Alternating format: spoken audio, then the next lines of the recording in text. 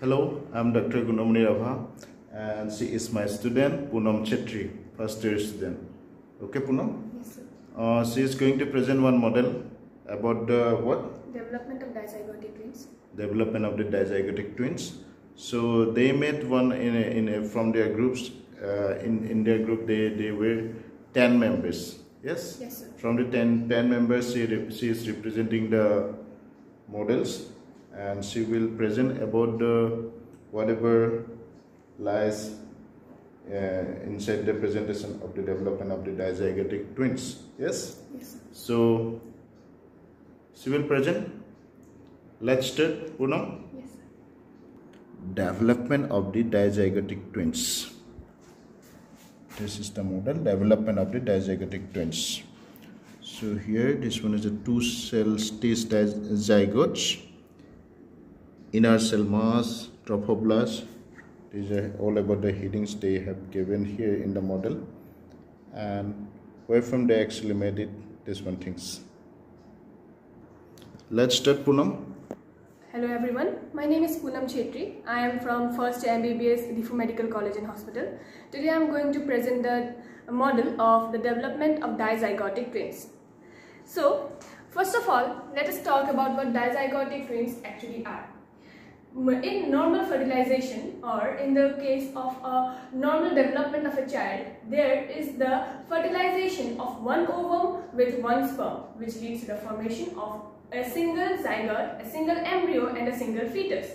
But in case of dizygotic twins, there is simultaneous shedding of oocytes, two different oocytes from the ovary, which is again fertilized by two different sperms, leading to the formation of two zygotes, hence the name dizygotic twins. So, in this model, we can see the two-cell stage here. Here is a two-cell stage which is formed after the fertilization. This part here shows the development of the inner cell mass, and here we can see the inner cell mass, the blue area, and the trophoblast, which is the red area outside. After that, the chorion, the amniotic cavity, the yolk sac, everything we can see here. In dizygotic twins, what we can see is that each of the zygote takes a different place in the uterus, implants itself and gives rise to two different zygote with its own placenta, amniotic cavity, chorion and everything. The two zygote forms are totally independent of each other.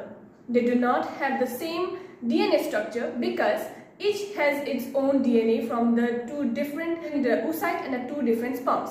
So it can be said they are more like siblings which are born at the same time or during the same intrauterine cycle.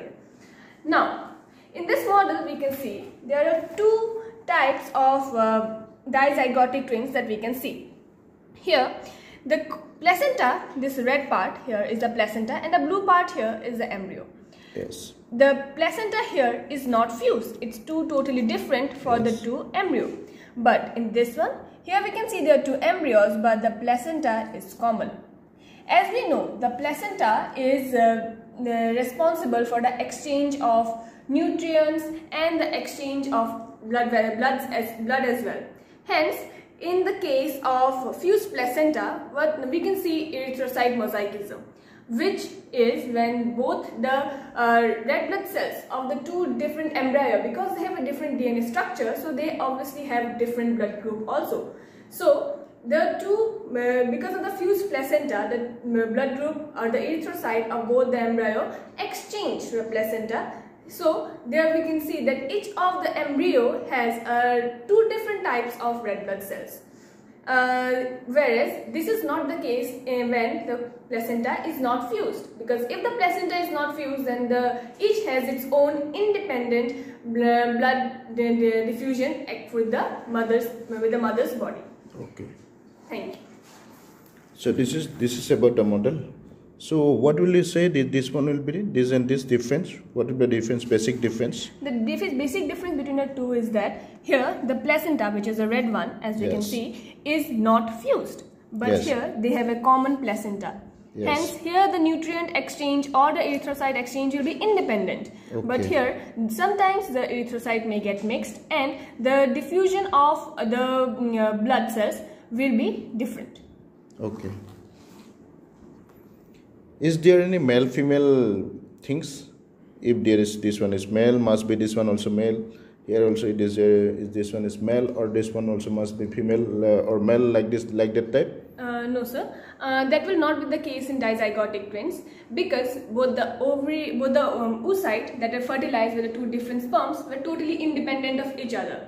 So even though both the oocyte contains an X chromosome, but one of the sperm may contain an X whereas the other may contain a Y. So we can say there is a 50-50% chance that both may be the same gender or Okay. both may not be the same. Okay. That means there is only here is that there is the blood exchange may be occurs in both the fetus. Yes. So it may also cause some antigen-antibody reaction.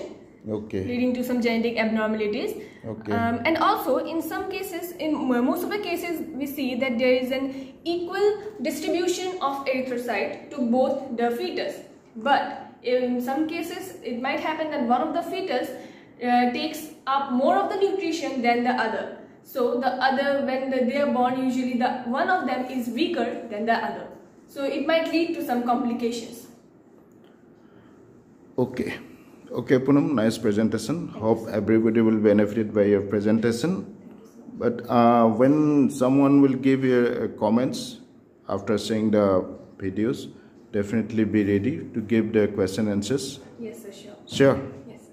Thank you so much. Thank you, sir.